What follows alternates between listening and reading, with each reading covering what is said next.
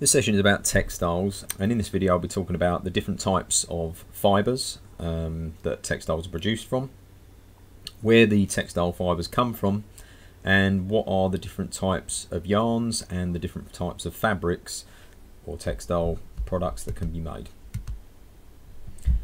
So first of all, the main two areas that textiles are taken from are natural and synthetic sources. Now these can be broken down into a third area as well, which is regenerated fabrics, and I'll talk about that briefly in a little while. But effectively, natural fibres are anything that come from nature. So three examples that you might need to know about are cotton, wool and silk. So cotton obviously comes from a cotton plant, wool comes from sheep, or it could come from other sort of animals like alpacas, and silk comes from the cocoons of a silkworm.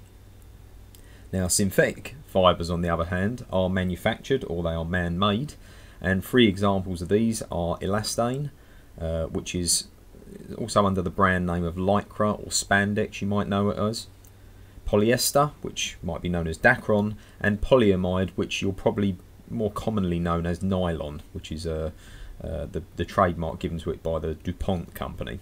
So these two types of fabrics come from different areas. Obviously, natural fibres generally have good properties for breathability, whereas the more synthetic fibres are generally quite hard wearing and strong, but they don't have the sort of natural breathability fibres. Now I talked briefly about regenerated fibres, and these are kind of somewhere in between. So regenerated fibres, things like viscose, effectively have a natural source like a cellulose, which is taken from a plant, or in some cases like wood, and these are sort of broken down with chemicals to get the natural fibres out, which are then again spun into different types of yarns. Now with natural fibres, the types of yarns are generally quite short, and they have a sort of a hairy, I suppose, tiny hair type texture about them. Okay, so these staple fibres are generally coming from natural sources. So cotton, wool, silk, you know, even human hair effectively could be considered a staple fibre. Now because these are quite short, they need to be kind of twisted together, or spun as the term might be said, to basically produce a longer yarn that we can actually use for weaving or for knitting, for example. Now synthetic fibres, which are derived from oil or coal in some cases, generally have a much longer fibre, and these are called filaments. Okay, now filaments can be made into yarns obviously a bit easier because they don't need to be spun initially. So when they are extracted from the oil or extracted from the coal, they come as filament in terms of their form. Now fibres and yarns can be used to make a range of different fabrics, but there are different ways in which these fabrics can be produced. Okay, so woven fabrics are made obviously by weaving, and they're made by interlacing different yarns, so two different sets of yarns in two different directions to form a fabric. Okay, so the example you can see underneath there is a type of a woven fabric. Now there's many different patterns that can be made, and these patterns can be made by weaving the fibres, or sorry, the yarns, in different ways.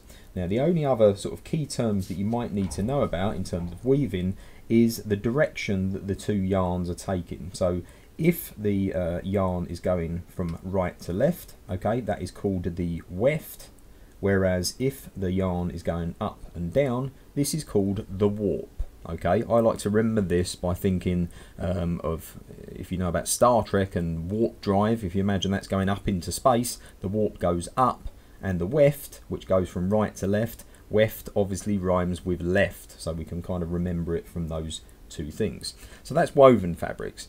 Now knitted fabrics you'll probably be a bit more familiar with, because you've probably seen someone using knitting needles at some point. Okay, now commercial fabrics are obviously made on large knitting machines, but the principle is effectively the same, and this is taking a long piece of yarn or pieces of yarn and creating loops to lock the different yarns together and creating rows of knitted fabric. Now obviously, just like weaving, if we lock the loops of yarn together in different ways, we can create patterns within the the knitted fabric, or we can create just different textures and things through knitting and knotting the yarns together in different ways. So that's knitted fabric.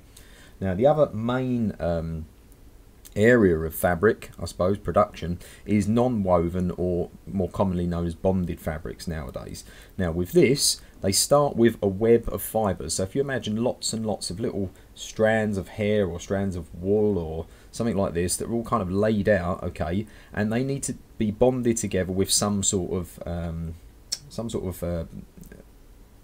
method. So you can either use effectively like a glue or a resin that helps to bond these fibres together. In some cases they use needle punching, so sort of pushing a needle down and punching the fibres through another substrate to kind of make it to join together. They can obviously be stitched together, they can be melted in some case to fuse all those fibres together, or in a more traditional sense you might know of felting. So felting is a sort of an older way of making non-woven fabrics, and basically if you've seen it done, generally they get lots and lots of fibres, they apply some water and moisture to the thing, and then use pressure and heat to kind of lock those fibres together. Okay, so felt nowadays can be used for things like underlay, or as you might have used it as a craft material, but bonded fabrics are used quite a lot, for example in the health industries, because obviously they need a very quick and disposable way of bonding these fibres together to make, for example, garments that a patient might wear in theatre that can then be thrown away. So they need a very cheap and quick way of making fabrics, and bonded fabrics is one way of doing this. Now the only other thing that I'd suggest is useful in terms of types of fabrics or types of materials effectively in the textile industry is fabrics that are made by blending or mixing different fabrics together.